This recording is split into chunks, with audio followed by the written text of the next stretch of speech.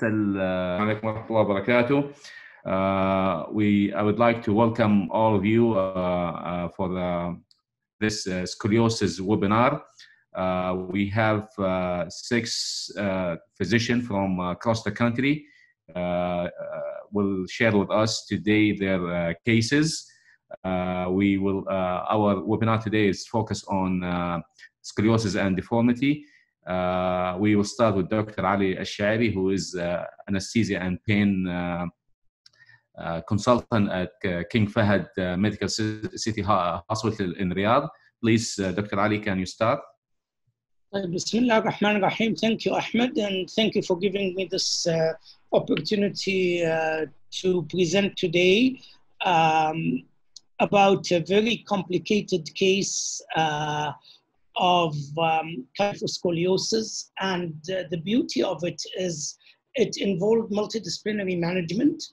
As you know, I'm an anesthesiologist specialized in pain management, so I'm going to talk from my perspective, but it's going to touch on all specialities. Okay, so this is KFMC for those who don't know it. So our patient today is a 35-year-old male, Saudi, from Al-Hassa. He's known to have Scheuermann's disease with progressive kyphoscoliosis. Now, just to recap, Scheuermann's disease is a congenital deformity of the spine, in which the posterior I'll show you a picture. If you see here, this is a normal vertebrae, and this is the wedge-shaped Scheuermann's disease, where the posterior end of the spine outgrow the anterior end. So this patient has got progressive kyphoscoliosis. He presented in 2013 to his local hospital with mid-back pain in the thoracic region following a road traffic accident, which resulted in a stable fracture of his T10 spine. His pain was moderate to severe but localized. He also has got scoliosis with a thoracic Cobb's angle of 9 and a lumbar Cobb's angle of 13. So he saw his local ortho physician in Al-Hassa who advised conservative management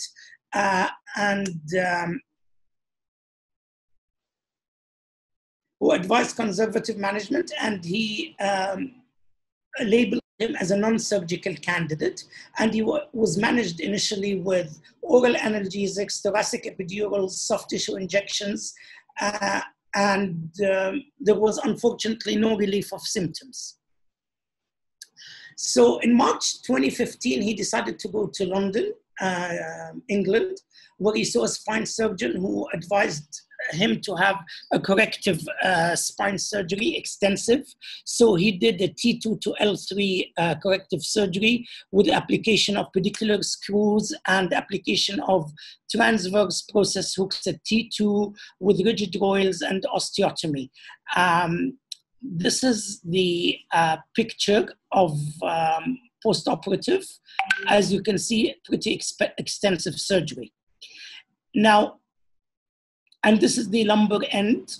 Also, he's got the screws. Now, unfortunately, in the post-operative period, the pain continued and was really severe, and he was unable to walk, and he also had weakness of his left ankle. So he referred to physiotherapy, rehabilitation, and pain management when he was in London, and they gave him a really good medications, lots of medications, as you can see, non-steroidals, muscle relaxants, antidepressants, and pregabalin, and all this was not helping. So when he came back from England, he was following up at Johns Hopkins Medical Center in Aramco, where one of my colleagues, pain physicians, saw him and started him on opioids. which was fentanyl patches and tramadol, but the pain was not controlled. So in January 2017, he decided to go to Germany, to Frankfurt, and he was assessed by a spine surgeon. So he advised him to remove all the plants that was put in by the fellow surgeon in London. And he recommended to have physiotherapy, narcotics, and rehab. Now, the patient still complained of severe mid-back pain, which is really strange, and weakness of the left ankle, limitation of his daily activities, sleep disturbance. He had depression and suicidal thoughts because of the pain. In July 2017, he was admitted to Prince Sultan Humanitarian City in Riyadh for rehab, had extensive multidisciplinary rehabilitation program, improved his function, but the pain did not resolve. So in July 2018, he was reassessed at Johns Hopkins Aramco, and they advised to undergo a trial of a spinal cord stimulator for him. Unfortunately, the trial was unsuccessful. It wasn't touching the mid-back. It touched the lower back where he had just mild pain and some leg pain. So they removed the implant, and they decided to put an intrathecal morphine pump for him, which gave him excellent pain relief, but unfortunately he had complications where he had severe urinary retention and difficulty urination. So the pain physician decided to remove it. So now he's left with no options, and the pain continued. So he was readmitted to Prince Sultan, where they just did rehab for him, and they give him pretty heavy narcotics, oxycodone, fentanyl patches, and drugs for depression and sleep. Now, I got involved with him in early March 2019, where he approached me for a second opinion. So at this time, my options were limited with this patient. There is nothing to do. This is a patient with severe pain, and he's an opioid dependent. So my initial plan was to get him rid of his opioid dependence. So I started him on methadone and advised to start him sessions of ketamine infusions. As you know, ketamine is an excellent drug for opioid dependence, neuropathic pain, and also for depression. So I gave him 2 cycles. He comes for a week, takes a cycle from Sunday to Thursday with increasing doses of ketamine IV under monitoring in the post-anesthesia care unit. It improved his depression, but it didn't. It helped his pain for 2 to 3 weeks, but the pain referred back. So, and he keeps coming to me with this pain, and he says, please do something. So the only option that I had at that time was to do a peripheral field stimulation for him with a spinal cord stimulator, and I'll show you the surgery now. The patient had the procedure, gave him good pain relief for 4 to 6 weeks, but then he started to lose the stimulation, and the area of pain relief started to get lower and lower. And now he follows up with me for only to get his medication. So this is what we did. This is the area of the pain. He had 2 small incisions here, and we introduced the spinal cord stimulator subcutaneously, and I got it tunneled and fixed, and then anchored, and then we put the IPG here. So it was really an extensive surgery that took about 4 to 5 hours. So his current active problems are persistent mid-back pain, previous extensive spinal fusion, opioid dependence, depression, and suicidal thoughts. So just to summarize, this is a 35-year-old Saudi male, pretty young, known to have mild kyphoscoliosis, had a road traffic accident, and an extensive thoracolumbar spinal fixation with pedicular screws and persistent pain disability. He had the implant removed in Germany in 2017, had rehabilitation, nothing controlled his pain, became an opioid dependent with severe depression, failed spinal cord stimulator trial, and failed intrathecal pump implant because of the difficulty in urination.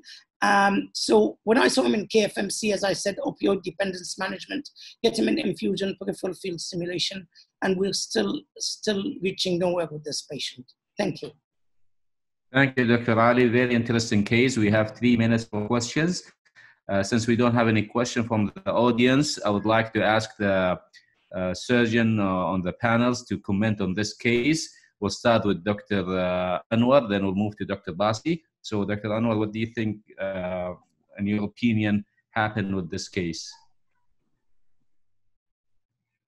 Yeah, it's very interesting and very intriguing case, actually, because we don't understand completely why he had all this kind of pain. But we can notice that the first surgery, we don't understand really the indication and the construct that was done, bypassing all that area of the fracture, like a kind of, like if it was a kind of growing rod. We don't understand. So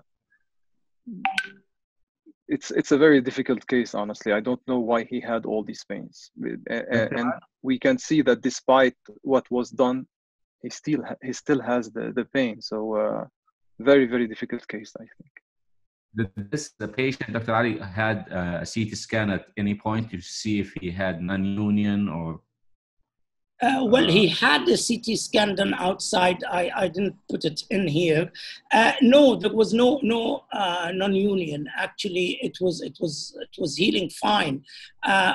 It's really puzzling why he's got this pain. At some stage, I thought that this patient was malingering, actually, but no. When I even interviewed his family, and the family said that, you know, he really cries with this pain, which is really puzzling, and there's no there is no reason why all this pain, and he's on these heavy doses of narcotics, and he had all these procedures done for him. There's 2 questions from the audience. One of them, they're saying that he's asking if vertebroplasty can help in this patient. What do you think, Dr. Basi? Dr. Basi? Anyone? Yeah, thank you. Actually, this is a challenging case, especially the pain. I think we call it hidden disease, that you can't see the pathology, you know. Vertebroplasty can help, but not in all cases. And when I consent my patient to do vertebral or kyphoplasty, usually I consent them that they might not improve. Actually, so far we don't know before the surgery if the kyphoplasty is really effective or not until we do the surgery. So I think the option Dr. Ali he proposed here and he did for the patient, I think it's one of the solution. Vertebroplasty is another solution, yes, but unfortunately with the spine, it's a trial and error. So we don't have really a test that can show us that which one is more effective. We have patients, we did surgery for them, fixation. They came with the pain even at the upper level, above the level of the fusion. When you review the CT scan, as Ahmed he mentioned about the CT scan, we do nerve conduction. There is nothing really significant. We look at their socioeconomic. We use antidepressant, morphines. It doesn't work. So the only my points here, I think the system, it's demanding. It takes 4 to 5 hours. I think Dr. Ali just mentioned. It takes long time to apply. Although as well it is expensive set. So not every patient can provide it, especially when we talk about the private sector as well. The insurance and even the patient, they can't afford it. I think it ranges from, as I remember, from 15 to 20, 24, 25,000 the set. So yes, it's. I think vertebroplasty is another option. Dr. Ali, you mentioned he's a sickler. He's a sickle cell disease No, patient. he's not a sickler. No, he's not a sickler. Okay. No, he's got G6PD. He's got G6PD, but that's not relevant to his problem. Okay, because we're running out of time. Any of the panelists wants to comment on this case? Actually, that's the last point. I think the only thing that I'm thinking of doing to him is to repeat the intrathecal pump, but not with morphine. I'll try to use other drugs, probably use some local anesthetics with clonidine, and try, maybe, this will relieve his pain, but I really doubt it because he's gone over this. Now, he comes every few months to take the ketamine infusion, but because it helps his depression, actually. Okay, but he did not get any epidural injection, yes? He had before. Abdullah Al-Ghamdi in Aramco gave him a few injections. It helped him before the surgery. After the surgery, he had it once. It didn't help him. Okay. And no infection, of course. Infection was ruled out in his situation. No. Okay. Okay, thank you, Dr. Ali. We'll move for the next case. We'll move to Dr. Samir Al-Saigh. He is a pediatric and spine, orthopedic and pediatric spine consultant at the National Guard Hospital in Riyadh. He will present a nice case for us.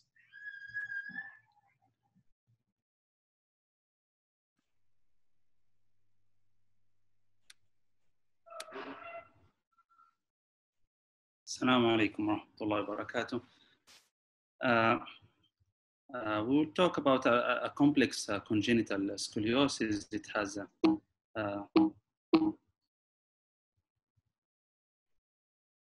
the patient is a 16-month-old girl, product of full-term normal spontaneous vaginal delivery with no antenatal or postnatal complications, and presented with a complaint of progressive back deformity noticed by the family. Normal developmental milestone was noticed with the child. Clinically, the patient is having a left thoracic curve with a trunk shift to the left, normal muscle power examination. Sensory assessment was very difficult as the child is small. Normal symmetrical reflexes and no signs of hyperreflexia in the lower extremity or the upper extremity. Radiographs shows congenital scoliosis with a complex type, mixed type. There is a hemivertebrals and bar formation.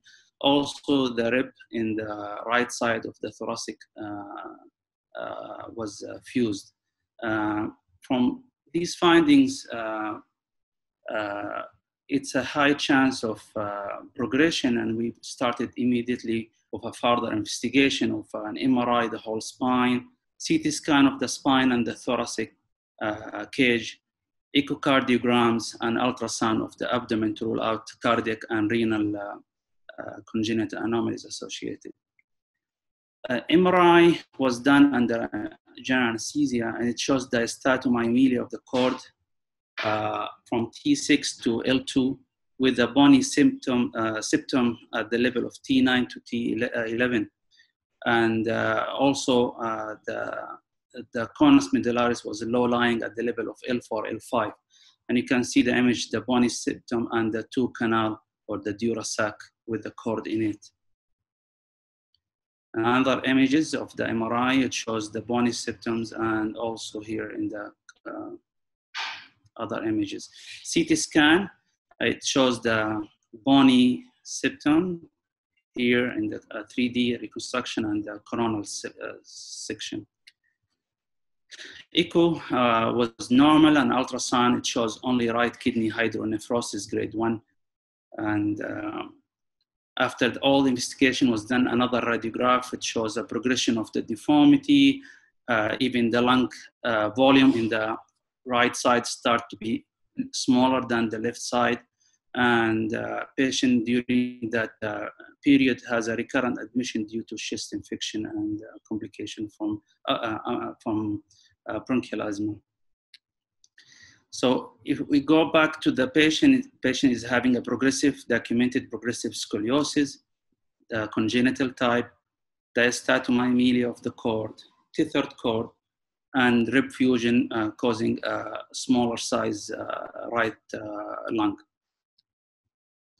So the operative plan was to do the surgery in 2 stages. The first stage by the neurosurgery, where they go for resection of the bony septum and repair of the dural sac and untethering of the cord at the level of L5S1. And you can see that 2 dura and where the septum was there and was resected by the surgeon. After 1 week, the second stage was planned for the implants of the spine. We addressed the issue of the rib cage by doing rib osteotomy and insertion of a vector rib to rib to expand the right hemithorax, and interposition of muscle between the ribs was osteomatized. And this osteotomy was continued all the way to the bar at the spine. Then we inserted the spinal-based growing rods to control the trunk shift and the scoliosis. The other solution was to put a vector rib to spine based construct, but it was too bulky for this child. And we decided to go spinal growing rod, a conventional type.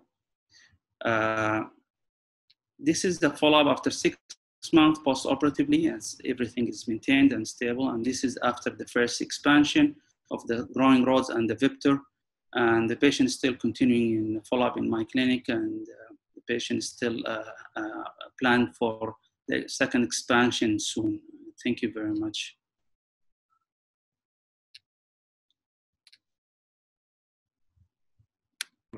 Thank you, Dr. Samir. Very interesting and challenging case. Since I have only one inquiry from the audience, says the patient has a thoracic spinal bifida, and he can see that from the 3D CT scan. Yeah, it's a comment. Mm-hmm. The question that it came to my mind, but you already answered that, why you did not do rib to vertebra construct, because that will reduce the amount of metals that you could put in this patient. You chose to use the vector to extract the ribs, and you choose to use growing rod construct for the spine. So why you did not use the rib to vertebra construct? So when you use the vector for rib to spine, the screw size will be 6.35 in the lumbar spine, and they are bulky construct. We use the spinal growing rods 4.5 system. The patient is just 2 years old, and it was gonna be very bulky construct for him. Okay, and of course you did use multimodality neural monitoring in this case. So any changes, anything happened? No changes during the surgery, both stages. Alhamdulillah. MashaAllah, MashaAllah. And so far, alhamdulillah, no wound complication or hardware prominence or no. Okay. So far, follow-up, not without no complication, alhamdulillah. So far. And you did not consider to do pre-operative halo gravity traction? With the bars and the bar formation, the scoliosis deformity is too rigid. So what we have done is untether and release the spinal cord, give her a rest for a week, then we brought her for the osteotomies to do acute correction instead of gradual correction, because it's a rigid congenital scoliosis. It will not help.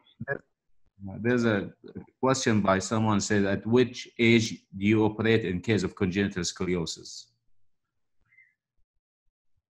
Which, sorry? At what age you would consider to operate on congenital scoliosis? All it depends on the progression of the deformity. If the deformity progressing, and like in this situation where there is a hemivertebra and contralateral bar, this is a high chance of progression, and with other congenital anomalies of the spinal cord, this is push us for early surgery. But other cases, we will follow the patients. If there is a progression of the deformity, we'll go for and our cup angle measurement may be around 40 to 50 degrees for our surgical intervention. Usually, I try to push them up to the age of 2 or 4, but sometimes you have to operate sooner, like this case. But most of the time, I'd like to delay them at the age of 4 years. Any comment, Dr. Anwar, about that? What age you usually operate, or Dr. Bashar, since you guys do lots of congenital scoliosis, at what age, if there is a certain age that you prefer to operate on? I completely agree with Samir. As soon as we can put some screws, so after the age of 18 months or 2 years, if the angulation is really above 35 or 40, and it has big chances of increasing, I would go for surgery. But of course, it's a very, very challenging and complex case. I always say for the congenital scoliosis, there is no clear guidelines, or like the AIS, we have the Linky classification, and we go by, like we can easily plan our surgery. In congenital scoliosis, I always say each case is unique, and each case has its own plan. And sometimes you have to be very creative and think out of the box. Dr. Bashar, any thoughts about this case? This is a very nice case and well done. Usually, whenever I plan to put like destructive instruments like growing rods or so, I would like to have the patient more than 5 years old if possible, to avoid this growing problem with the growing rods, if possible. Dr. Samir, there's a question says that we did not see a full spinal correction even after 6 months. Is there another operation schedule when the patient grows up?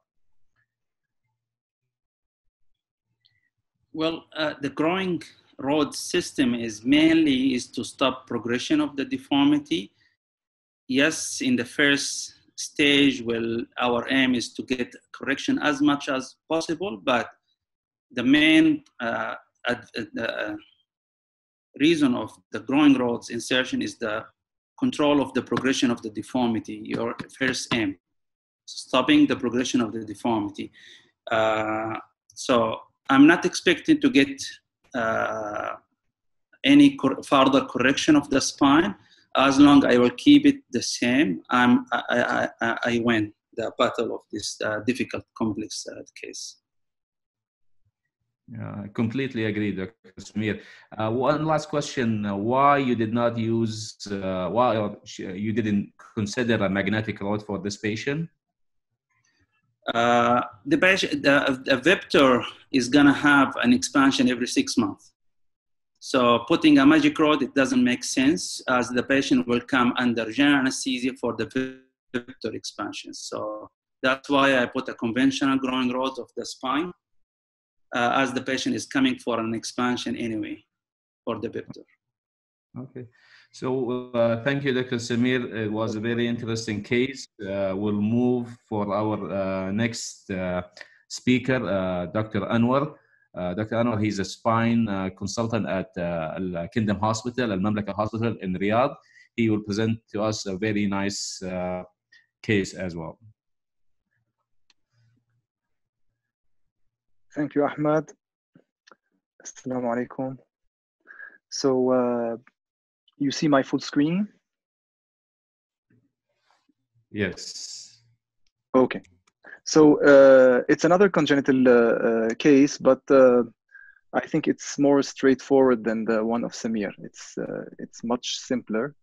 I wanted to share it with you just to show you the evolution, the natural evolution challenge, and interesting features of some regular, let's say, congenital cases. sorry. So it's a 4-year-old boy with a Treacher-Collins syndrome. He had a normal birth with a normal walking, but some dysmorphic features were early noticed. He was operated for a cleft lip and palate at the age of 9 months. Also for the testes at the age of 2 years. In addition to all of that, he had blood disease, what is called thalassemia media. So he has frequent transfusions every 2 months because he has very, very low hemoglobin levels that may drop down to 6. In addition also to that, scoliosis was discovered at the age of 2. I saw actually the reports. I couldn't have the pictures, but the previous cob was around 35 degrees and was treated with a brace. And he had a normal neurological exam. So this is his X-ray. So as you can see, he has a double major scoliosis. We can notice here that also he has coxa valga bilaterally. So it's a double major scoliosis with angulations between 40 and 50 degrees between thoracic and lumbar. He has a pelvic incidence of 60 degrees. I think this is important to see for the sagittal balance because it means that he is supposed to have a little bit big curves at the area of the lumbar and thoracic spine. The measured thoracic kyphosis here is 65. So I think compared to his pelvic incidence, it's important. It shouldn't be above 55. So double major scoliosis at an early age. When we see his CT scan, we can notice some congenital anomalies, and mainly this non-segmented T9 hemivertebra on the right side that is actually causing the main thoracic curve and the compensatory lumbar curve below. We can notice that below the hemivertebra we have a spina bifida at the level of T10 and also at the sacral area. This is the CT scan. You see here the completely non-segmented T9 hemivertebra on the coronal view and on the sagittal view. MRI did not show any cord anomalies. Dr. Anwar, can you press to get onto presentation mode, please? Sorry? Can you put it on presentation mode so the picture will be bigger? Oh, sorry. Yeah. Thank you. Better? Yes, thank you. Yeah. So this is the CT scan and the MRI. And so regarding the actual situation, what would be the management options? It's either to continue the conservative management until an older age, or to go with the hemivertebral resection and do a short construct. Eventually, we can combine hemivertebral resection with a kind of growing system, or to go only with a growing system. So my decision actually was to go for surgical management because of the evolution of the scoliosis between the age of 2 and 4. And because it's a non-segmented hemivertebra that is going to evolve. And as we mentioned before with Dr. Samir, we can operate at an early age. So I went with the second option of hemivertebral resection and doing a short construct. So I will just share with you the intraoperative images. I did 2 levels above and 2 levels below fixation because sometimes when we do the hemivertebral resection and we do just 1 level above and below, if the gap is important, we may have a failure of the screw, especially when there is a kyphosis. If there is a kyphosis, the load is going to be important. So it's better to reinforce the screw with another level. Here you can see the spatula underneath the 9th rib because we will need to resect the hemivertebra. So it's like a vertebral column resection on one side. So we need to remove part of the rib like 2 or 3 centimeters. This picture actually is just to show you the size of my thumb and fingers compared to the field. So it's a very small field. So you need to be really very gentle and smooth while you are doing this kind of surgery. This is after the hemivertebral resection. Here is the exit route that goes below T9. And here also you can see the size of the field because compression devices are almost the size of the field. And so in this case, to avoid having overload on the screws, I did the compression on one side with 2 compression devices, so above and below here, and also above and below with a bigger compression device. Sometimes we can use a domino or a connector, but of course at this age it's very, very small. So this is the final reduction here, when you can see that the screws above and below are really close to each other. We could close the gap, and at the end I cover usually the defect with a gel foam before putting the graft on the whole area. And so this is the immediate post-op X-ray. Of course, I did a cast for this kit to be worn for about 3 months, especially to protect from the compensatory curve, because we know that the compensatory curve may be dangerous sometimes. So I was really happy with this finding. And as you can see, the angulations decreased to 18 degrees and 23 degrees. And even the kyphosis decreased to 50 degrees. So I saw the patient after 3 months. Sorry, this is the post-op CT scan. Yeah, I forgot to say that I put some bone graft from the back inside the defect from the hemivertebra to increase the chances of bone healing. Okay, I put the graft from the right side, as you can see it here on the CT scan with a bridge here.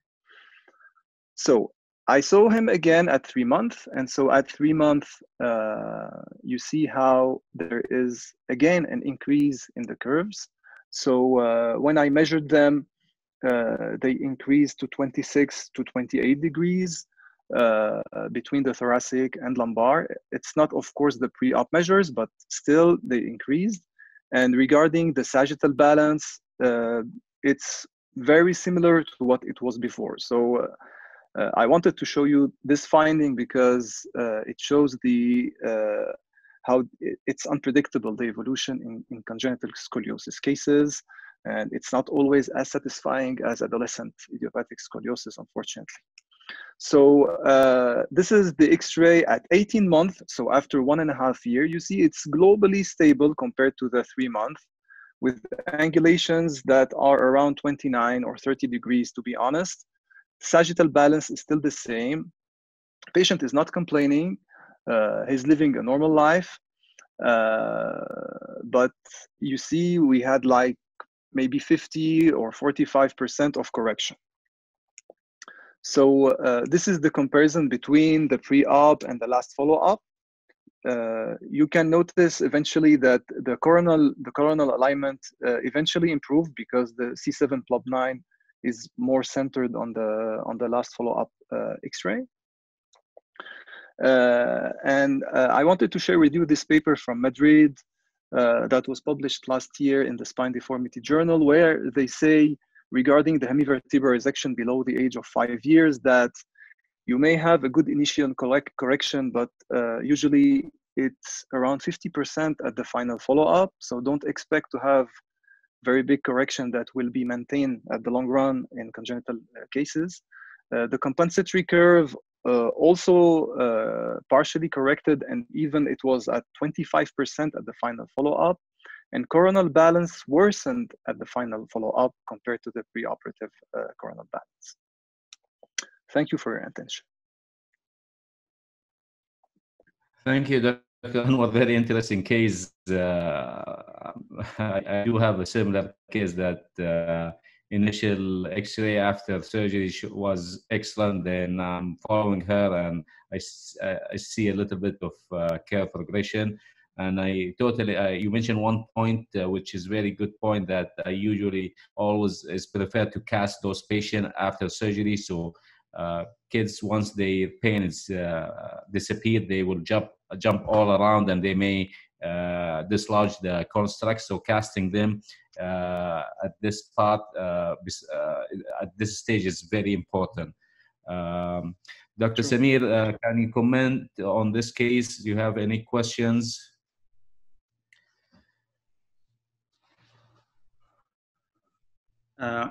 We can see that it was documented progression.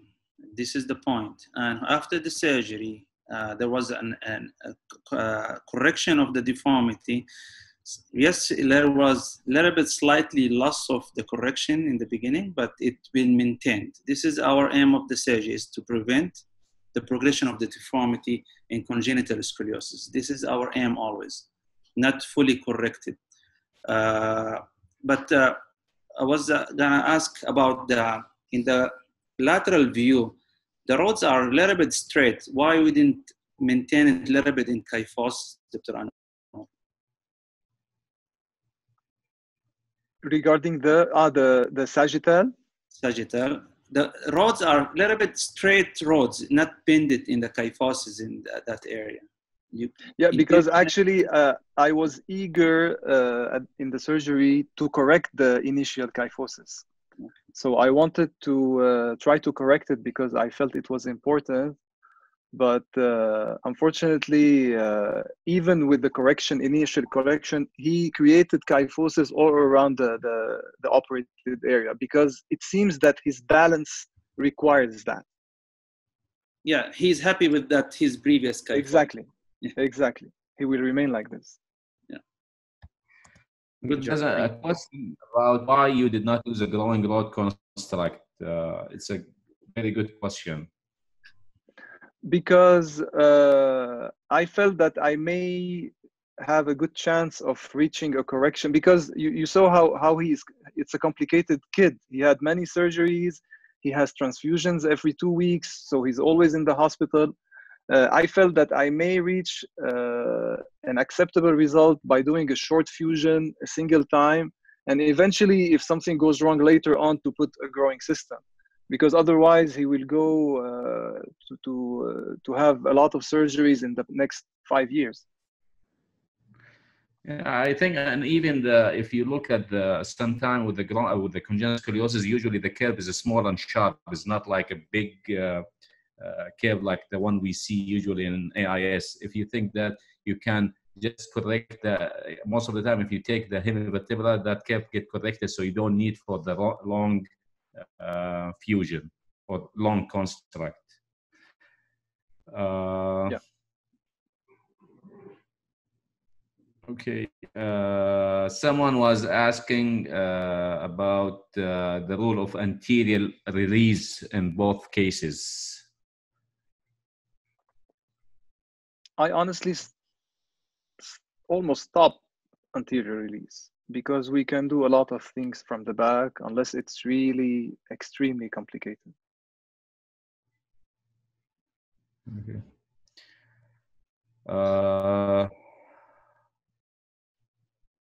There's so many questions. I'm trying to find the most interesting one. Of course, you answered that about if you will not consider a magic rod for this case because it doesn't need the long fusion or a growing rod construct. Yes. Yeah. The aim was to do like the classical hemivertebral resection, but at a very young age, and to do as short construct as possible. I have a question. What technique that you use for the resection? How do you resect that hemivertebral? There's so many techniques. So which one do you use?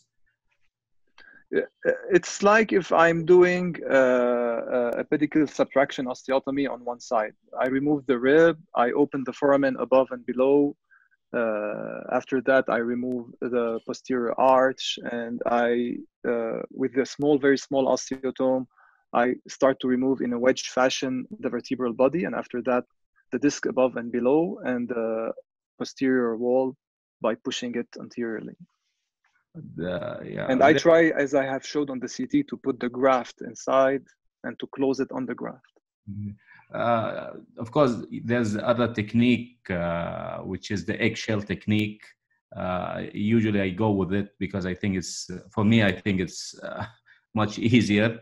And the egg shell technique, as everybody knows, that it's as you're putting a pedicle screw in the pedicle of in that hemivertebra, then you just squeeze or take all the bone, cancellous bone out, then until the edges stays, and after that, if you do compression, that hemivertebra will collapse, because the idea of eggshell technique is to make that hemivertebra weak so you can compress. That's another way to do it. Yeah, true. Okay, so we'll move for the next case, Dr. Bashar. He's a spine consultant at King Fahad Medical City in Dammam. He will present to us a nice AIS case. Dr. Bashar. Thank you, Dr. Anwar. Hello? Hello? Hello? سامعينك دكتور بشار. Bismillah ar-Rahman ar-Rahim. First of all, I would like to thank Dr. Ahmed for the invitation, and it's an honor to me today to be with you guys. Do you hear me? Yes, but can you move can you share your screen? Yeah, it's not sharing, sorry.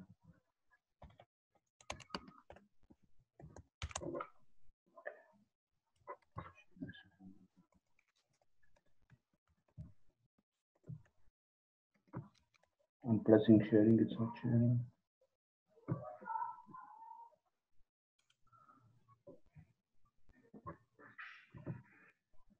Do you see now? Yes.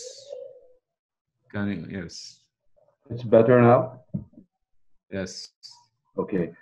So my case today is a very simple case, but hopefully it's at the end we'll learn something from it. So this is like 15-year-old girl with the typical AIS case. This is an everyday case. You will see this kind of cases every day in the clinics. So with the thoracic curve of 74 degrees and proximal curve 40 degrees and lumbar curve of 45 degrees.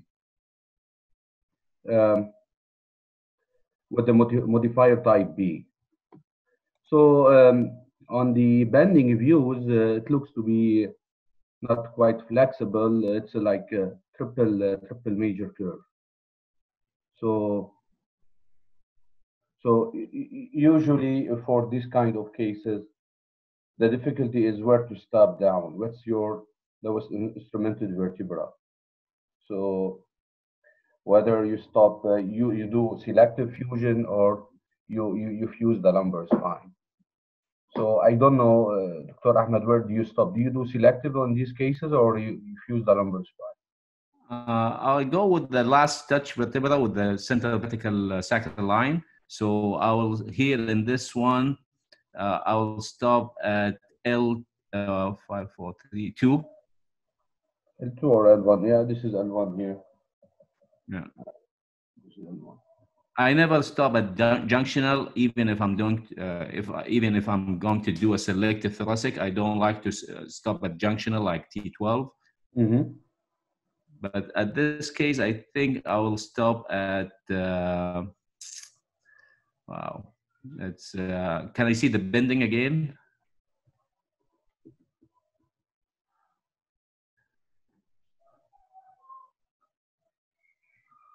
I think 2 is reasonable, but although 3, it can be because there is lots of rotation in 3. Let's ask Dr. Basi, Dr. Samir, and the rest. 1, 2, 3. Yeah, 1, 2, 3. Yeah, Dr. Basi, Dr. Samir, what do you think? Where you will stop? Can we see the lateral bending views? I'll stop at 3. There is a good rotation in 3. Yeah, I think I agree with you. I think 3 will be enough. So I think it's better to preserve the. But is the 3 above the curve, the apex of the lumbar side? Sorry. Can you go back with the previous? Yes. Okay. Yeah, it's. I think I would go with 3.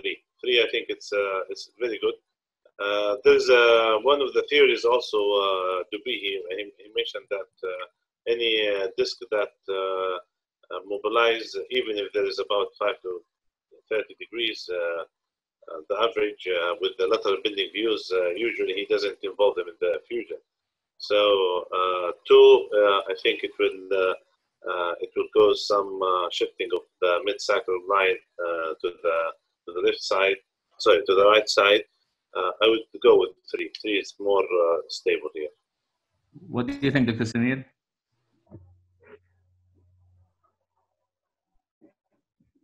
The lumbar curve, is it flexible? It's Linky 4. It means it's rigid, right? Yeah, it's 30 degrees. 30 degrees in the bending. So you have to include the lumbar curve. So L3 is a good option, I think. It's a touch vertebra. Stopping at L2 is not a good option because the apex is the disc between L2 and L3. So you have to go below L3 or L4. Dr. Salah? Yeah, I will go for L3 also. Okay. Oh, perfect. So as you said, guys, it's a little bit debatable where to stop. So whether L1 or L3, L4. I plan to stop at L1, in fact. So, and this is the immediate post-op X-ray. You could see that, yeah, immediately it's like the patient is a little bit off balance and shifted to the left side. So I told the family that it's expected immediately to have something like this. Hopefully it's gonna improve in 6 months, as usually 6 months. So I repeated the X-ray after the 3 months. It's getting worse. You see, there's like wedging at L2, L3 area here. There's like curve, about 30 degrees curve here, and still we have this shift. So at this stage, anybody will do anything or wait? Or what do you do, guys, at this stage? I will wait. 6 months? She's 6 months? 3 months. 3 months. I'll wait. Definitely, I will wait. Okay, we repeated the X-ray after 6 months. It's still the same, or maybe even worse. You see, the patient is off balance and shifted to the left. So the kid is not really happy with her shape. She feels that she was even more balanced before the surgery. So what do you do at this stage? Because this is the issue, because you partially fused the lumbar curve. So either you was gonna stop at T12, ignore the lumbar curve completely, and undercorrect the thoracic curve.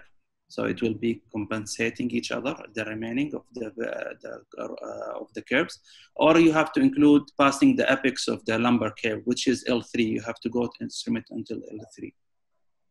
So what do you do at this time? You have to extend the fusion, unfortunately, to L3 now, a second stage. What do you do, Dr. Ahmed and Dr. Mahdi? Well, I will wait as much as I can and look at the patient's symptoms. But if the balance is getting worse, definitely I will extend my fusion. Actually, it depends also about the patient, about the hyperlaxity. If the patient hyperlaxity from the beginning, some of the recommendation that we have to go. Yeah, she's not parphanoid-like syndrome. Yeah, parphanoid-like, and that's one of the issues. But I would go with Ahmed. Usually, I wait up to 1 year and send her for physiotherapy, exercises, increase the core strengthening muscles. This I had one patient similar to this situation after physical therapy, but it's a course, a big course. She improved actually. Chiropractor plus minus it can help. But I always, whenever I go with a selective procedure in this situation, I always explain to the family that I might go back again and fuse down to L4 or L5. Sure. What do you think? Well, I think I will wait. I have a case like this. We all have. Usually after 1 year, I think there is some maybe not like improvement much radiologically, but clinically or the satisfaction of the patient. So I will just try to push the time. But if I need it, so I will go like what Dr. Samir he said. I will go and revise the case to L3 or L4. Yeah. So I put her in a brace, in fact, trying to buy some time. But, you know, I waited another 6 months, and this is the X-ray at 9 months without any improvement. It's unchanged. It's Yeah, unchanged. yeah, little bit. She's a little bit balanced, but she's still very shifted to the left side, as you can see here. So I discussed with the family if we can wait another 1 year and see what's gonna happen. They agreed. So I waited. This is at 18 months here. She's better. She's definitely better, and the shift is a little bit better. At 2 years, she's much better. You could see that there's a shift and coronal off balance is much better. So and even the curve of the lumbar curve has decreased from 30 degrees to 14 degrees here. And you could see at 3 years, she's even better. She's getting better. You'll see now she's perfectly balanced, and the shift is much better. So as you can see, this is an pre and this is after 3 years. The patient is very happy now. So hopefully we're able to save her lumbar spine. So here the lesson that you have to wait like 3 years to get the final result here. So I was at 6 months. I was not expecting that she will improve because she's getting worse, but with time she improved. So the question here now, so is there any way to do like multi-center study for this modifier B and C and study our cases and present them at, for example, at the SRS or whatever you see, guys? So if we could collect cases from all Saudi Arabia, from Jeddah, from Riyadh, from everywhere, and do like multi-center study, selective versus non-selective, and see if we get like 200, 300 cases and study them with the like 3 to 5 years follow-up.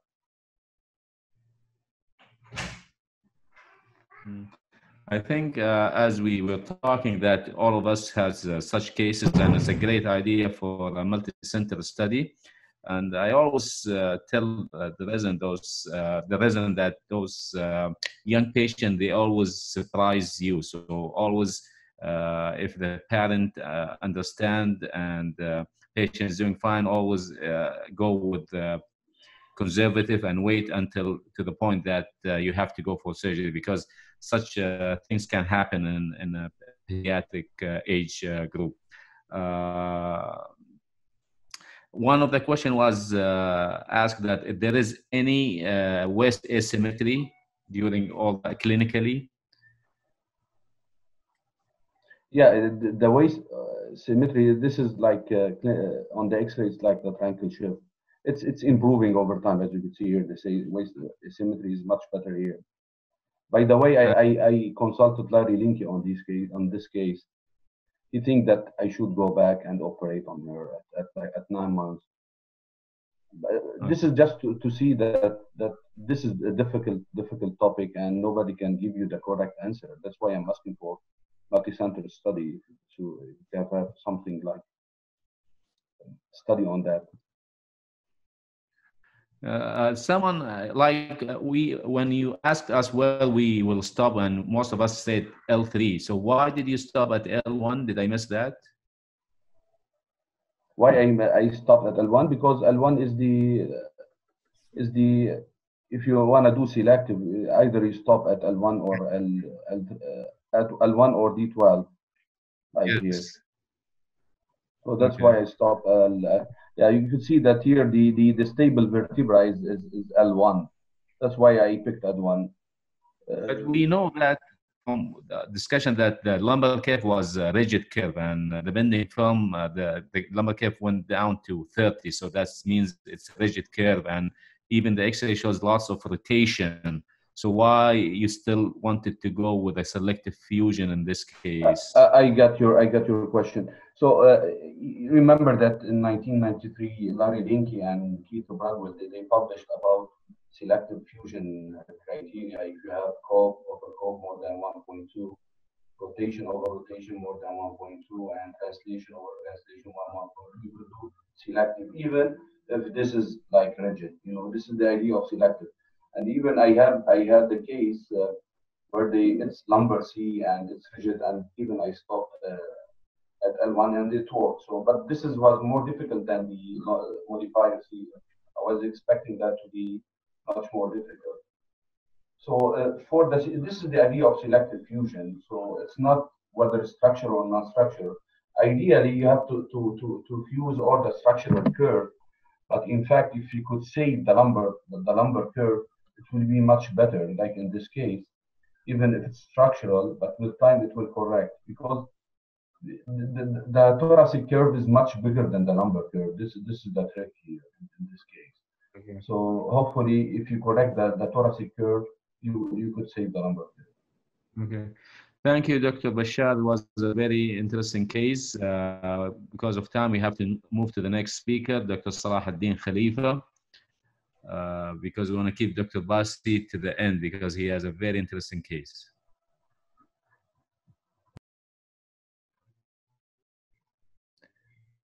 And for the audience, I'm trying to answer most of your questions by typing, and some of the question that you're asking is being answered by the speaker as he's presenting. So excuse me if I couldn't answer all the questions, but I'm trying my best.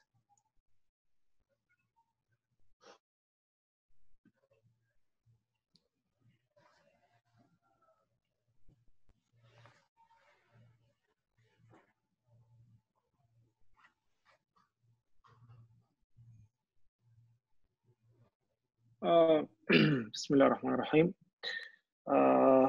Is my voice clear for everyone? Clear and loud. Wow. Okay. Okay, so Bismillah ar-Rahman ar-Rahim. First of all, كل عام وانتم بخير للجميع ونسأل الله أن يرفع الوباء والبلاء. I will just go to this case. Interesting case. She's a 14-year-old female patient presented to my clinic with a picture of Marfan syndrome. She's having back deformity, progressed very quickly over the last year. She was traveling with her family from one city to another till landed to my clinic. So she's having this picture. Without going in further detail, I would like to have some opinion from a lot of seniors in the group I can see.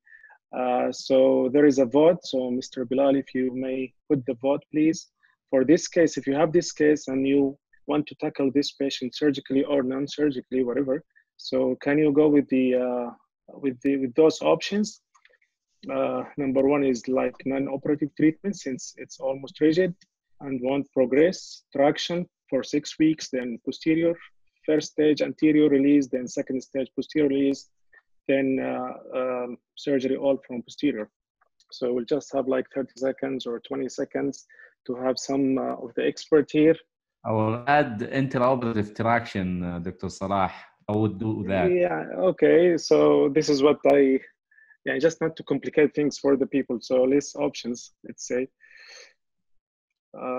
So 10 seconds more, then we'll go for the presentation.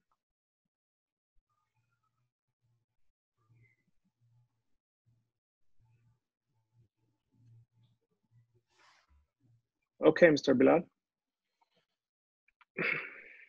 If we may see the results. Oh, interesting. So non-operative, you have like 6%, 24% with 6 weeks, 36% anterior than posterior, interesting. And surgery from posterior is 35. So it's really challenging with many. What did they choose? The panel, Dr. Mahdi, Dr. Samir, Dr. Bashar, Dr. Anwar. Yes. I would Mahdi go. anterior for sure. Yes, actually, it's two schools. Yes, I would love to go anterior than posterior. I would do aggressive release from the anterior, and I think it is really effective. I have a few cases similar. I go with selective thoracotomy there. I'm using actually the ACDF cages, the big cage for the cervical. I go here with the apex area, do release, and put the cage, reduce the curve, and plus minus traction, and then once the patient reach the suitable age, then we go with serious. We'll go on here. Dr. Samir, what do you do? I will go for preoperative traction and assess the deformity correction. Then we'll decide either if it's too rigid, there is no correction with the preoperative traction, then we have to go for anterior. But if there is a correction and acceptable, then I will go with an intraoperative traction with posterior only correction. Anwar? Probably all posterior. Okay, Dr. Bashar? Yeah. For me, I don't do any traction for these cases, even a pre-op or intra-op. I do like 10 Ponte osteotomy. Probably he will lose the signal. So he could stage it. So, and then do it one time. Sometimes it works. So even I get cases like 150 degrees and it works like this. Very interesting answers, Salah. I will go with the intraoperative traction and posterior only. Okay, go ahead, Salah. Okay, so I think the varieties of the answers that reflect how much complicated sometimes the scoliosis and the panel discussion is really great. So I will come back to this picture, but just let me go. So those were the options. So let me just take you through the steps or the journey of this case, from preoperative, how to choose your instruments, anesthesia, position, facetectomy, pedicle screws, osteotomies, and so on. First of all, this case is Marfan syndrome, and it's one type of the, let's say, syndromatic or muscular problem, connective tissue. So we have many options and many classifications for the scoliosis. There is a nice article about the only spine deformities in Marfan syndrome, and summarize many problems, and it's like clinical diagnosis more than sometimes genetics. So you'll send the patient for genetics or pediatric, but like very important is to have like a very good preoperative plan and to diagnose the cases, because really those cases, if go wrong in the surgery, the patient will lose his life because of the cardiac issues, aortic dissection, and the bleeding, the mortality rate, and stuff like that. So first of all, you need to diagnose it as Marfan syndrome. What's the good maybe in those cases is the elasticity. So elasticity will help you in your reduction. Some preoperative planning is the MRI for sure for those cases to see any anomalies or spinal cord problems. And you can see here in this cut, the disc is not rigid, so there is some flexibility, or you'll hope some reduction because of the disc here. Otherwise, it was insignificant. So preoperative, like cervical, echo is very important, and the preoperative work plan, I will not go in details for that. So back in my old days in the fellowship, preoperative for the scoliosis cases, there is a lot of puzzles you need to connect, like the upper end vertebral, the lower end vertebral, structural curve, non-structural curve, the skin, the neurological manifestation, flexibility, sagittal profile. So you need to gather all of those information. This is will add more complexity for your decisions. So back to this case again. So this case is like around 105 degrees. If you do some bending, it will come back to 78. So there is some hope. It's like 15 degree or 20 degree, let's say. The lumbar curve was very promising. So in this case here, at least to L4, there is some rotations, but if you do some bending, it's going to come back. So I selected to stop between L4 or L5. So one of the manifestation for the Marfan syndrome, they have sometimes spondylolisthesis, sacralization, and stuff like that. So you need to study that very well. And I decided to go all from posterior without traction. So it was really like what Dr. Bashar said, I will go for Ponti, osteotomy, and stuff like that. So I took the decision and we prepared the case. So this is like some pre-operative, and you can see here, although she's having like a massive hump there, but it is not like there is some flexibility with that, especially in this picture here. Maybe it is not like the ugly hump you can see it with the 110 or 120 in cerebral palsy or other cases. So some strategic planning for the patient. So for example, this Jackson table, if you see here, usually we are 90 degree, but because of the flexibility, I just push the hand up. I always expose the neck here, so to have like space for going up and then the scrubbing, and also neuromonitoring is always there. Some preoperative planning here and there. Here is very important step, and I think this helped me a lot in the fasciectomy. So always I'm keeping asking my trainees and the residents why we are doing fasciectomy. So fasciectomy is, if I just gather some information, it will increase your flexibility, more coronal and sagittal correction, compression of the convex curve, less pull out of the screws, increase the surface area for fusion, and you have autograft, identify the pedicle screw landmarks also, although you have the navigations, enhance the fusion, and it's like step number one for Ponti if needed. So if you do like very good fasciectomy, this will help you a lot. But the downgrade for that is the increase of the bleeding of this. The navigated high-speed drill, it's like a game changer for me. So I will show you some video here. If you have like very small pedicles, and you will go with this, it's really, if you can go with the navigations with the Midas rigs or with the speed drill, and then it will make your life very easy and very safe, and you will go there inside, and even in the very narrow slit pedicle, sometimes you can, maybe this one is not like the most narrowest in the surgery, but just to demonstrate that, you'll go the Midas up to the vertebra, and always you have like a posterior here, like a closure or something. So if you go with the Midas or with the speed drill, it will help you a lot. And I did not used to do with this without navigation before. So it was always with the pedicle finder. So this is like a very strategic. If you have navigation, try utilize this important tools, especially in those cases. Then I went for Ponti, but it was not like 10 levels like Dr. Bashar recommended. It was like 3 or 4 levels, not too much. And always, what this is in my belief in Ponti, it's not necessarily to remove everything. The ligamentum flavum is very important here. So if you remove the ligamentum flavum, even this part of the superior articular process, sometimes if you leave it, because it's super flexible here and you are already dislodged the vertebra. So, but I think the ligamentum flavum is very rigid here. So if you manage to remove the ligamentum flavum and the neuromonitoring, and luckily I did not have any signal lost in this step. So I think this is from another case, but it's something similar to this one. Then you'll start your reduction. So always with those cases, you need like 2 rods at the same time. I think this is one of the best things. This article is very, very nice. And this picture I printed for my trainees and resident in the OR. So it's in front of me. Whenever I'm starting to contour my rods, just I'm looking to this one, and we are contouring according to this one, as everyone knows. Hyper kyphotic in the concave side and hypo in the convex side, and so on. And this article, I recommend everyone who's dealing with scoliosis to go back. Faldini, he did it like 2018 or something.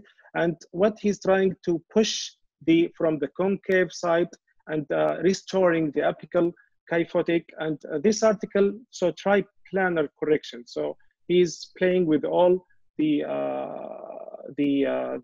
steps of the correction from vertebral derotation. So what I'm doing is like this, my workflow in the correction, and I recommend everyone just to go and relax in this step. Don't rush and correct it quickly, because you are spending a long time to put external pedicle screw. And now in this step and the decortication step, always some of the surgeons, they are in hurry. So I think we need to have our time. So contour the rods. If both rods, this is excellent. Then rod placement, rod derotation, but don't lock, don't kiss the rod. He's saying kissing the rod. So no kissing of the rod. Just loosely, the proximal and distal end, just try to reduce it loosely.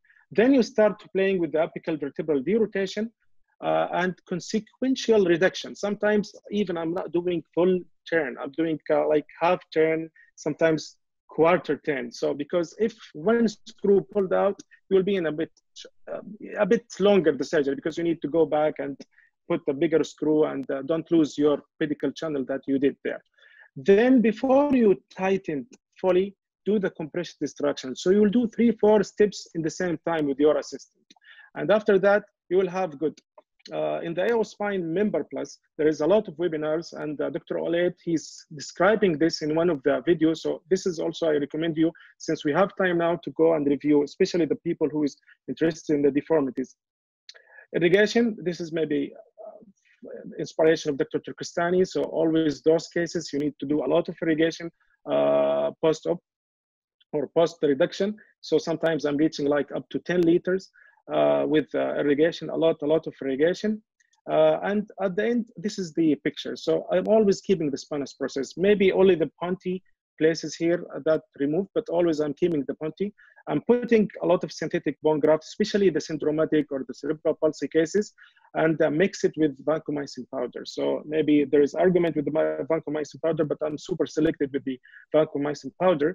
And this is a meta-analysis, and it's concluded that may not increase the rates of gram-negative or polymicrobial spinal infection, but can significantly reduce the infection rate of gram-positive bacteria. And this is the target in those cases, because if they pass the complication intraoperative with the bleeding, and inshallah no mortality with them, you don't want to go in the infection problems post-operatively. So luckily this case was managed very well, alhamdulillah, and this is the correction. So if this is the picture immediately post-operatively, if you can see the shoulder is a bit down here, so maybe I was aggressive with the correction, but like I waited for 6 months, and this was the last X-ray for her.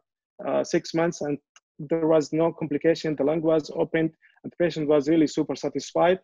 And I remember in that last visit, she asked me if she may join the medical college. I told her, yeah, of course you can join the medical college, but don't join the spinal surgery, please. So this is the X-ray. She had bitter kyphosis, I may say.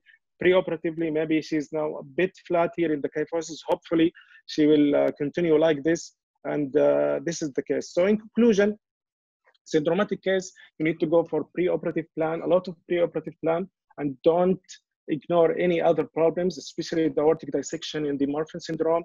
Preoperative elasticity played a lot of, I was lucky with the elasticity she's having. All from posterior, although I agree with the traction, but I don't have the setup for traction, unfortunately. Minor details. So back to these puzzles here, a lot of details in scoliosis surgery, and many mentors, when I was trained, they told me to be successful in scoliosis or deformity surgery, you need to concentrate in the minor details and the fine details of the to achieve the great results, inshallah. I know many of you have a lot of questions. I love to have them in my Instagram, Scoliosis Saudi Arabia, and we can discuss a lot of opinions, a lot of X-rays, a lot of things. Thank you very much. Thank you. We'll move to Dr. Basi since we are running out of time. Thank you, Dr. Salah. Dr. Basi, we all are yours now.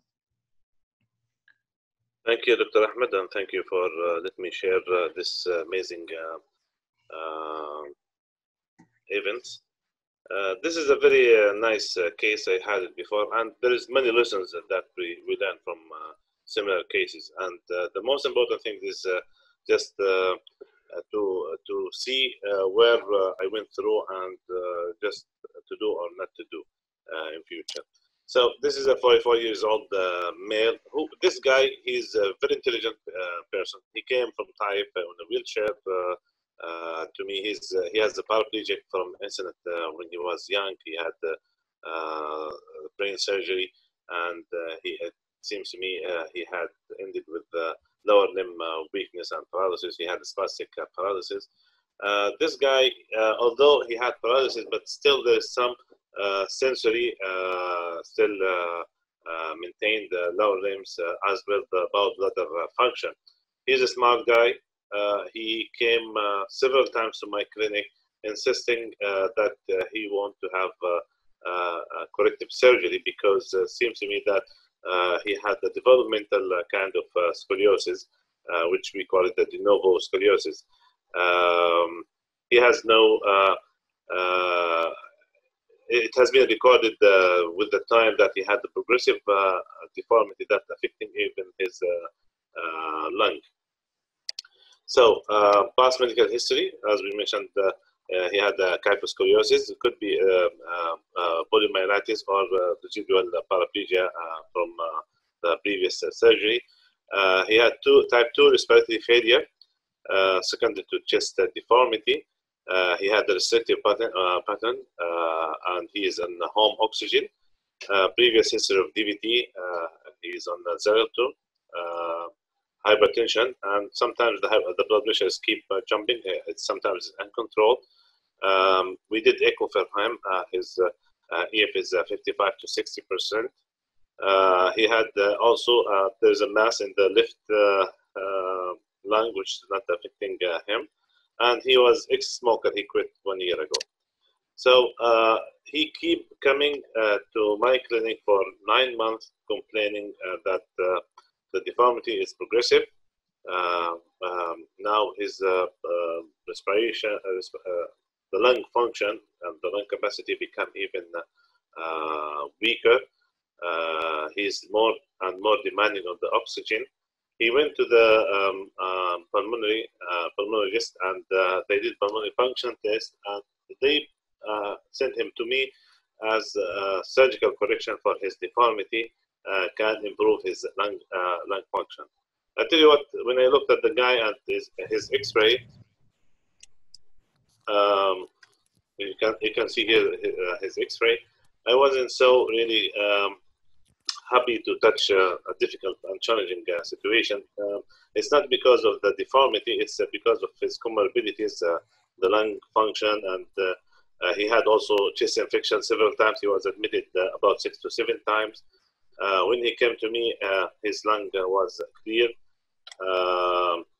And this is what we have. If you look at the X-ray here, this is the mid-sagittal line. You can see the pelvic is tilted to the right side. Here the curve, the lumbar here, and it's about 80 degrees, similar at the thoracic level. The lateral bending view, you can see it's really stiff curved. He's just using his pelvis for tilting, actually. If you look here as comparing, when you look at the lateral view here, you can see there is a huge gibbous. So he has 3 deformities. The first one at the thoracic, the other one is at the lumbar level, and also he had kyphotic deformity. So after reviewing his CT scan, you can see the 3D CT scan. I just choose some of the cuts here, so it will be the deformity. You can see it more clear here. You can see how the deformity here, the 2 levels here from the sagittal, and you can see there's a bone fusion here. Look at the lamina here. The lamina here is fused with the facet. So this is really a stiff curvature at this level, but here it's flexible. So the thoracic level keep increasing the curvature. This affects even his sitting. You see the way how the pelvis looks like. So he had more pressure at this area, and it started causing some pressure sore. So this guy, his life actually is really miserable. So you can see here the CT scan. We did the chest CT scan for him. We did the ECG echoes before we decide to proceed with any surgical planning. So Ahmed, what do you think? It's a very challenging case. If I get this case, definitely I'm going to refer it to someone else. But yeah, the most things that strike me and scares me is that he has a lumbar kyphosis, and Yes. that's the most challenging, I think. So for the speakers, do you have any suggestions? What would you do in this situation? Do you have any thoughts and ideas?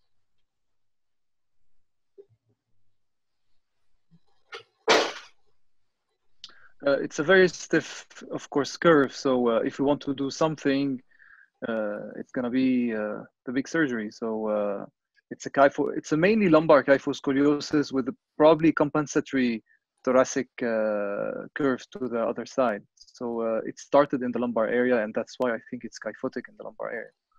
So most probably, if you want to do something, you will need to do a vertebral column resection at the apex of the deformity, like around maybe L3, L2, or L3, something like this, because it's the only way to make it flexible. It's rigid, the discs are fused, the laminas are fused. So if you want to do something, you will need to proceed with the most aggressive procedures, which is going also to be very difficult to correct with all the risks. But you said he's paraplegic or something like this, so maybe the risks are not very important if he's in the wheelchair.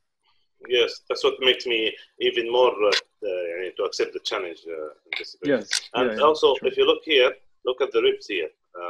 That rib is hitting the pelvis and it's causing pain, actually. Yeah. And this is one it's of the major. Yes, conflict.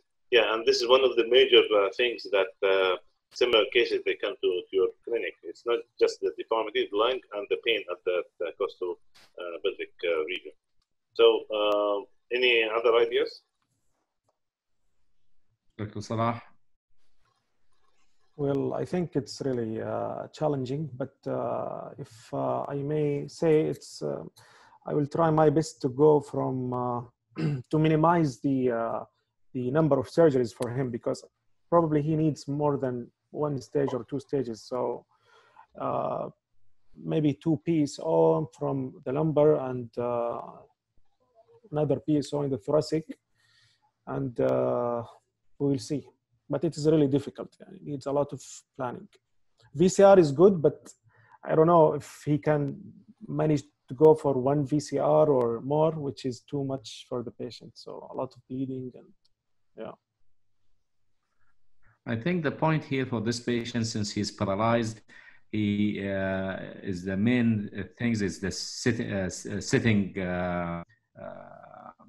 is the sitting for him. So surgery is indicated for this patient for seating. صح, Doctor? Is that the reason, Dr. Basi? Because he's sitting. Yeah, I wouldn't actually from the first visit I wouldn't touch this patient because it's challenging, and as my colleagues they mentioned about the difficulties and need pre-planning. But as Ahmed you mentioned, yes, one of the problem is the sitting. You can see the pelvis here is tilted, and also the pain from the rib here. And the third reason because of the lung shortness of breath, and it's causing more restrictive lung disease. So there was someone will argue why you're gonna operate on someone who's not moving or he's not a walker, but we do this a lot in pediatric neuromuscular cases, that we do the surgery only for so we can let the child sit comfortably, and I think this is the situation here. Yeah. Okay. Actually, yeah, this is because of these three reasons I start to look again on the study. If you look here, this curve here, the lumbar here, so we are dealing with one curve here, the upper thoracic here, we have one curve, and the third one here, it's the thoracolumbar area, it's concave. So I thought if I managed to do pedicle subtraction osteotomy, and I managed to do 3 actually, I did 1 here, and I did the wedge osteotomy to the side. So I played with the medical subtraction instead of taking the higher zone from the posterior to anterior. I take it from right to left. And then I did 3 actual medical subtraction osteotomy. One at the apical point here, the second one at the thoracic at C7, T7, 8, and at the thoracolumbar T12, I did the 3rd one. So I managed to, as we mentioned before, that we are not, I think Salah, he mentioned that we are not targeting to bring a person imperfection. We are trying to solve his complaints, and his complaints is the pelvis, reduce the pressure on the lung, and push away the rib. So you don't have to look for perfection, just try to move it away, and the patient will accept any outcome. Try to reduce the time of the surgery, do it 1 stage if you can, and just run away. So this is what we have done. And if you look here, we managed to push. I have another X-ray, I'll show it to you later. But if you look at the pelvis here, it's becoming almost parallel with the ground here. So the pressure become more equalized at both sides. You can look here at the upper side, at the shoulder level here, it's almost level. The things that after we did the osteotomy, if you look here, the gibbous has been corrected. And if you look at this level here, here the challenge is that when I put the rod, that one, I used also screws at the iliac. When I put the rod here, you see this one from the right side, that rod, it moved while I'm going up. I moved to the left side, the screws, then I went back to the right side. When I put the rod this the left one, I put it at the pelvic and the L5, and then I jumped here, and then I connect back to the left side. Then I put the 3rd rod here, and I put a connector to hold this curve to prevent it from getting worse. Believe me, with 3 medical subtraction osteotomy, this is the best you can have. But at least the patient, after the surgery, his lung function came back to improved, actually. Improved about 40%. His pelvis become more parallel with the ground. You can see here at this level. As well, the ribs came away. So, and he became even taller. So he was so happy, the patient. Unfortunately, these cases, it's really a challenging case. You can see here, it's becoming more corrective. And because of previous history of repeated infection, he developed infection at the lower end. And once you have infection, this is a nightmare. And I took him twice for debridement, but unfortunately, his lung could not stand for the major surgery. And because of his restrictive lung disease, he went with the lung infection and didn't do well eventually. So my message here, if you take a case similar to this, you have to really be careful what you are going for. Is the lung really can compensate the correction, the age, if the patient is smoker or ex-smoker or not, the heart, the ejection also percentage, is it really, is his heart can compensate also a major surgery? Think about doing one stage, but usually at the end, even with this kind of aggressive correction and improving the lung capacity, sometimes they don't do well. Thank you. Thank you, Dr. Bassi. There's few questions, but more of comments. And one of the question, maybe we missed that. What was the cause of paralysis in this patient? He had, there was a query, because when I asked the patient about the past history, it could be a polio, one of the reasons, and the other reason he mentioned that he had a brain surgery. I think he had hydrocephaly, and they did what they call it, the cervical, the tubes drainage, and it was infected, and they removed it later after 11 months. Okay. So it was really, there is no documentation about what's the actual cause of his paralysis. And his neuro did not change after surgery? No, because this is he's 44 years, so that we're talking about something happened 43 years. Someone wants you to more elaborate on the third rod. Why did you use it? Okay, the third rod here, you see there is, when we put the rod here, you can see there is a gap between that screw, which is about L2, and between the iliac, and this will cause more stress on the rod at this level here. So to share the pressure and the stress here, so I put conjoined rod here, the small one here, and I put a cross link, because even if you try, it's very hard to make a rod curved and going up. You will cause more stress, and you can end with the rod failure. So it's better in this situation, try to keep the rod straight as much as you can. Use adjacent rod, and by this way, the stress will be shared between both of them. Okay, we will conclude now. I would like to thank you all for this wonderful webinar, and I would like to congratulate you and myself on a successful webinar. We reached about 760 attendants. Thank you, Dr. Basi from Dr. Salman Faqih Hospital in Jeddah. Thank you, Dr. Sahaddin Khalifa from King Abdullah Medical City in Mecca. Thank you, Dr. Bashar from King Fahad Medical City in Dammam. Thank you, Dr. Anwar from Kingdom Hospital in Riyadh. Thank you, Dr. Samir from National Guard Hospital in Riyadh. Thank you, Dr. Ali Shaibi from King Fahad Medical City in Riyadh. And inshallah, we'll do more webinars, and there is one coming up in the next 10 days. It will be about cervical radiculopathy in a young age. It will be a multidisciplinary webinar. Inshallah, a link and link for registration will be sent out soon. Thank you, everybody. Assalamu alaikum. Thank you.